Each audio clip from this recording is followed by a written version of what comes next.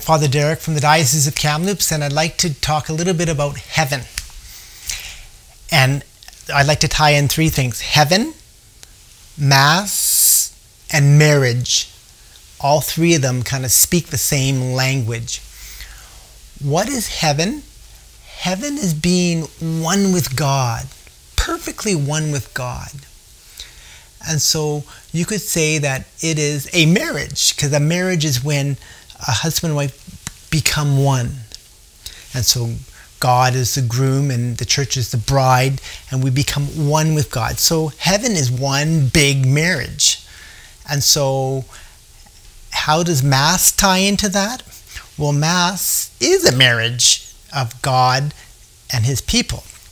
And so Mass is like an anticipation of heaven, which is the big marriage. And Mass is marriage, and it points us to heaven. So Mass, heaven, and marriage are speaking the same language. Now in heaven, there is no selfishness. It's perfectly total self-giving. That's why it's perfectly one, a unity. And heaven is more about a relationship rather than a geographical place up there or out there. Rather, heaven is more about a relationship. So the relationship with God begins now.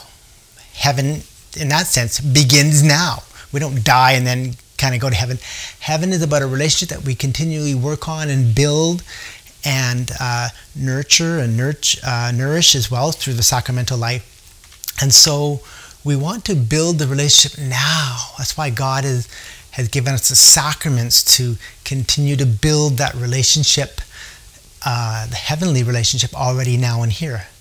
All it takes is one mortal sin and we break that relationship. But in the sacrament of confession, we're able to bring that relationship back in union with God.